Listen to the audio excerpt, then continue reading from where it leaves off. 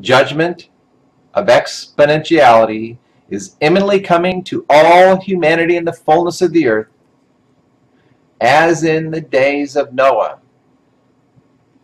Thus says the Lord God to mankind and the earth, I am furious with the great and abominable sin of humanity, which worsens each and every day. The shedding of innocent blood by man against man is absolutely abhorrent. Thusly, as written, surely for your lifeblood I will demand a reckoning. From the hand of every beast I will require it, and from the hand of man, from the hand of every man's brother I will require the life of man. Whoever sheds man's blood, by man his blood shall be shed. For in the image of God he made man.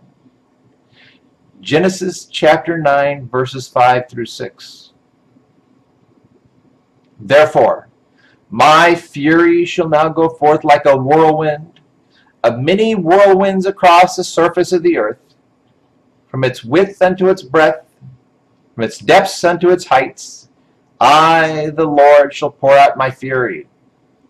Great calamity, disaster, warfare shall be given unto the whole earth. And this too, as written, shall come to pass. And I will show wonders in the heavens and in the earth, blood and fire and pillars of smoke. The sun shall be turned into darkness and the moon into blood before the coming of the great and awesome day of the Lord. Joel chapter 2, verses 30 through 31. I come quickly and speedily. Therefore be aware that judgment is at hand.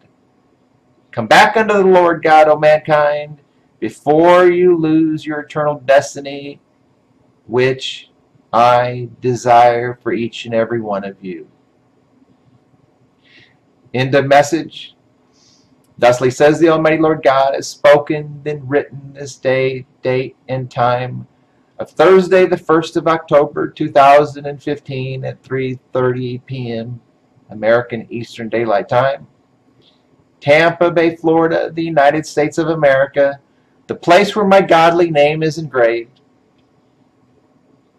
Published subsequent to Sukkot, the Feast of Tabernacles is recorded and posted on Monday, the 5th of October, 2015.